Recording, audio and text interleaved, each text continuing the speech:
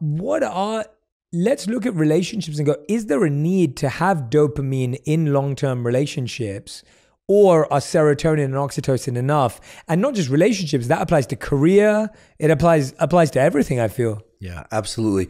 There's a wonderful book about this written by a psychoanalyst in a slightly different context. The book, the title of the book is Can Love Last? And it's an interesting book. It operates on the premise that when we first meet somebody and we want, this is in the context of a romantic relationship, and we desire a romantic relationship with them, it's very much about objectification of the other person. And I don't mean objectification in the traditional sense, but we don't rely on them yet. Yeah. Right. We only rely on the ability to pursue and get them, right? Or for us to pursue them. However, or them to like us. Exactly. Yeah. But we don't rely on them for safety at all.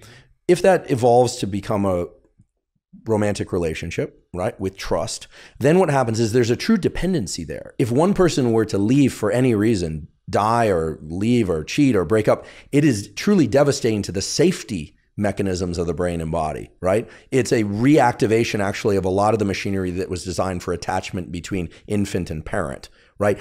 Just as an important aside, all the work on attachment that was done by Bowlby and Main and others in psychology of deliberately taking babies away from their mothers and then reuniting them and evaluating the responses, batching them into different, all that circuitry isn't lost as we grow up. It's repurposed for romantic attachment. Mm-hmm. There's no question about that. No question about that. We just operate in the different domains of anxiety becomes about waiting for a text message as opposed to, mother to come back in the room or nursing, et cetera.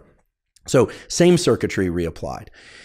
As we advance into relationships, we become more dependent on people. But the idea, and that it's touched on quite a lot in this book, Can Love Last, is that there is a need from time to time in some relationships to bring the dopamine element back in. Now, certain cultures have actually built this in a very strategic way of actually having men and women not physically contact one another for several weeks out of each month in order to maintain the kind of quote unquote excitement of a relationship. Wow. Nowadays, we tend to have this model of lover and best friend and sometimes even business partner, right? Literally. Which for some people can work and for other people can quash all the excitement, right? It really depends. And especially nowadays where people are working a lot more from home, there isn't a tendency for people to spend much time apart and to miss one another. Yeah. Missing one another, the yearning for the other person is a beautiful thing. Yeah. It's a painful but beautiful thing. What is that yearning? That yearning is the pain of the lack of dopamine and serotonin. I actually just came back from a trip and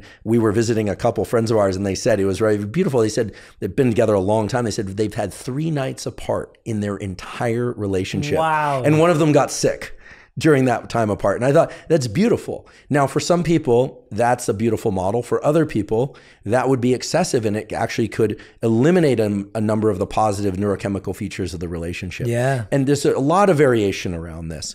So dopamine is required to quote unquote re-up the excitement in a relationship. How is that achieved? Well, dopamine is the molecule, as you recall, of reward prediction error, of novelty. So doing things that are not expected is great. Routine is great for serotonin and oxytocin. Predictability, routine, predictability, same thing. Safety, routine, predictability. Serotonin, oxytocin system, no question about it. Dopamine is the neurochemical of novelty and pursuing new things. So for couples that are very set in their ways and feel very safe and homey together, wonderful, but creating ways in which they miss one another or creating new experiences for them to kind of re-up the dopamine in the relationship can have a tremendously positive effect. And I look forward to a day where neuroscience is actually incorporated into relationship design in an intelligent and respectful way, that they're respectful, meaning that there are differences. Yes. But we see a lot that people will just go out and get a new relationship, right? I'm of the mind that unless, it's a dangerous situation, better to probably avoid divorce, right? Certainly for sake of children.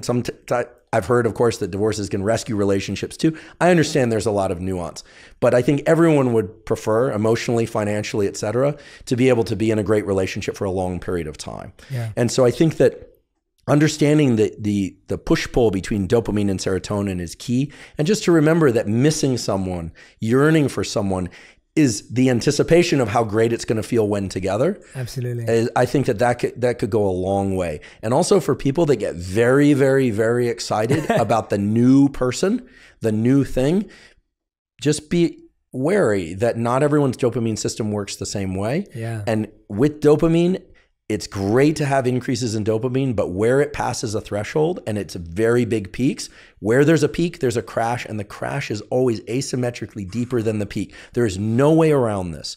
And so learn to temper the excitement if you're an excitable person. Yeah. And I would say learn to ramp up the excitement a little bit if you're somebody who's not so easily overwhelmed. Yeah, definitely. I mean, me and my wife, we've been married for 6 years and nearly together for 10. Which you seem to have an amazing from the outside. Yeah, as in, I would say, I always like to clarify that I don't think, I grew up wanting a Hollywood romance, and my views of love were defined by movies and music, and I realized that is not what love looks like at all. And my wife has been a great teacher to me in that space of showing me what a beautiful relationship can look like, but it doesn't look like how we think it is. And I think often when people see me and my wife, they may think we have that version too. And I'm very careful about the idea that we have a fantastic relationship, but it isn't fantastic for the reasons that TV or movies has convinced us that relationships are good.